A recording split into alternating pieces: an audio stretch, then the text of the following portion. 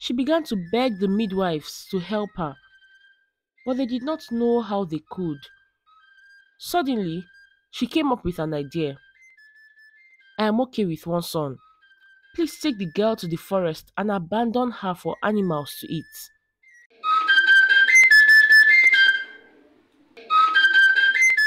A long time ago, there was a war between the people of Umualo and Umudede. The Umualo warriors won the war, and their king instructed them to take as many captives as they could gather. Among those captives was a little boy called Anayo. Anayo was traumatized by the war because he watched the warriors slaughter his parents and sisters. The trauma affected him in such a manner that he could not speak a word. So all he did was cry day and night in the slave camp. One day, a popular chief visited the camp and picked interest in Anayo. The chief was good friends with the king, so he asked if he could take Anayo home, and of course, the king agreed. Anayo was very lucky because a few days later, the king commanded that the slaves be killed because he discovered their plot to kill his own people. He thought to himself, if I don't get rid of them now, they will definitely kill us all one day.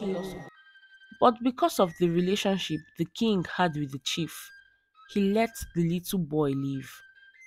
So Anayo began living with the chief and his wife Uloma. They were both very kind to him.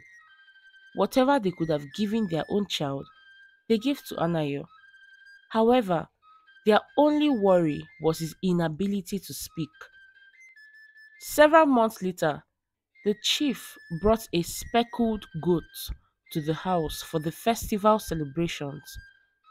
Anayo and his mother were sitting outside when he arrived, and immediately Anayo set his eyes on the goat, he began to scream what felt like audible words. Ma! Ma! The chief and his wife were shocked. They thanked God profusely because their son had shown signs that he may speak again one day. And indeed, they were not wrong, because Ananias started speaking more words daily. However, he never spoke of his past, and his parents never forced him to, because they knew it was a traumatic experience for him. Also, they noticed that several times a day he would go out to feed the goats. So his mother suggested, Nam, why not buy our son a few goats? Maybe his late father was a goat farmer because he is so interested in taking care of the goats. the man did as his wife suggested and bought a few more goats. He also began to train the boy in the art of goat rearing. As the boy grew up into a man, he became a wealthy goat farmer. In fact, he was also the most eligible bachelor in the village. Every lady wanted a piece of him. But unfortunately for them, he had his eyes set on Chioma. However, Chioma's younger sister, Noma, was unhappy about that. She could not understand why Anayo would choose Chioma over her. As often as she would stand in front of the mirror and begin to praise herself. Lekwadi's beauty, Nwadi sharp, Noma, Hapu, Idi very sharp. Who doesn't want Noma? The most beautiful girl in the village. Even kings and warriors are seeking to marry me. Indeed, she was not lying. Every man in the village wanted Noma except Anayo. Finally, a chance came for her to snatch Anayo from her sister. One night, her mother asked her to go and look for her sister because she was unusually late. Noma checked the farm, but she was not there.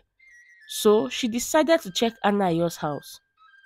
When she got there, she met a drunk Anayo lounging under the tree. She called out to him, and in his drunken state, he responded, saying, Hmm, Chioma, my love. she wanted to walk away. But then a thought crossed her mind, and she decided to choose to betray her sister that night. Yes, my love, it is me. She responded. She then led Anayo into his hut and let him take her virginity. And just as they were done making love, she heard Chioma calling Anayo. Anayo, where are you? Come out, oh. I have to hurry home to my mother. Norma quickly responded without caring about her sister's emotions. Chi, we are here, oh. Chioma went into Anayo's hut with her lantern, and when she got there, she saw Norma resting on Anayo's body. She quickly ran out of the hut because she could not believe that two people she loved so much had betrayed her like that. Over the next few days, Anayo begged Chioma as often as he could. He told her that he would never intentionally hurt her, but it was too late because Norma was insisting Anayo marry her because he had taken her pride as a woman. Both parents called a meeting and they concluded that it was the best step to take. So it was official. Norma and Anayo would get married. Finally, Norma won. She married the love of her life. And because Anayo was a kind man, he respected her and never maltreated her, although he did not love her. But she did not care. She would always tell her friend Ngozi, When I give him strong babies, he will love me. but she was wrong. During the first year of her marriage, she did not get pregnant. In the second year, there was still no pregnancy up until the 10th year. She was depressed. She began to think that maybe God was punishing her for what she did to Chioma. Anayo, on the other hand, never pressured her. Rather, he tried to suggest that they take one of the orphans from the village and raise as their own.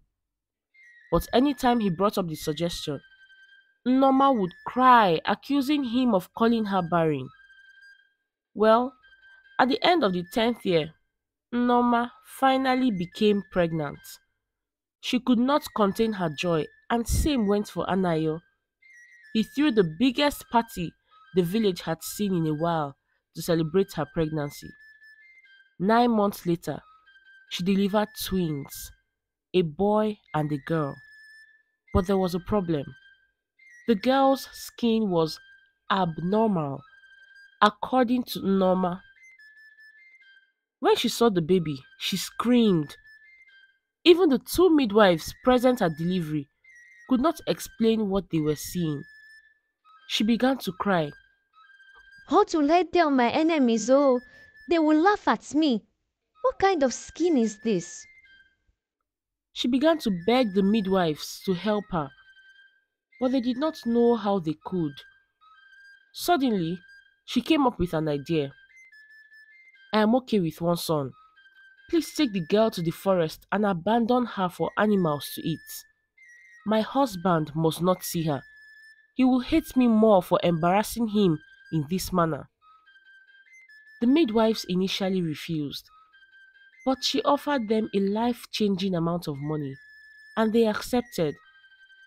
The deed was done, and Unoma moved on with her life as a mother of a bouncing baby boy, the heir to Anayo's fortune. But misfortune soon struck. A few weeks after delivery, when Unoma was sleeping with her baby boy, she mistakenly rolled over and suffocated him to death. When she woke up in the morning, she was inconsolable. Whoa, my enemies are finally caught up with me. The next few months were very depressing for her. She made up her mind to go and make amends with her sister who had moved to the neighboring village to avoid seeing Anayo and Noma together. Please, come and marry my husband. He still and has always loved you. I will never be able to make him happy. After Noma's betrayal, Chioma remained unmarried. She could not bring herself to be with another man besides Anayo. He was the love of her life. When she heard Unoma's offer, she turned it down. But Unoma went to Anayo and asked him to come and convince her. He was very glad at the offer, not because he cared about kids, but because he finally had the opportunity to be with his Chioma. Well, she accepted, and within a year of their marriage, she got pregnant. And 9 months later, she gave birth. But just like her sister, she had a baby with the same type of skin. Although she was confused, she thanked God for the child and then asked the midwife to call her husband to see the baby. Norma and Anayo came into the hut together, but immediately Anayo set his eyes on the child.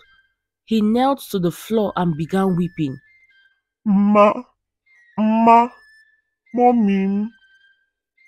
That child had the same skin as his mother that was killed in the war. Just like the speckled goat reminded him of his mother's skin, so did this new baby. And for the first time, he spoke about his late mother publicly and her skin condition. The baby's skin condition is what we call piebaldism in this present day, and it is not a life-threatening condition. He danced and thanked God for bringing someone that would remind him of his late mother. Norma could not believe what was happening. She could not believe she lost the opportunity to bring her husband joy. And for a second, it felt like years of depression, hurt, rejection, and pain flooded her memories. Immediately, she let out a loud scream, and when everyone tried to attend to her, they realized that she had lost her mind. Norma was mad. Nobody knew how to cure her, not even the best herbalists in neighboring villages. And just like that, Norma remained mad until she passed away. The moral of this story can be found in the book of Proverbs 14 verse 12. There is a way which seemeth right unto a man, but the end thereof are the ways of death. In simple terms, let us all be careful with the decisions we make. Remember, wrong decisions always lead to disaster, no matter how long it takes.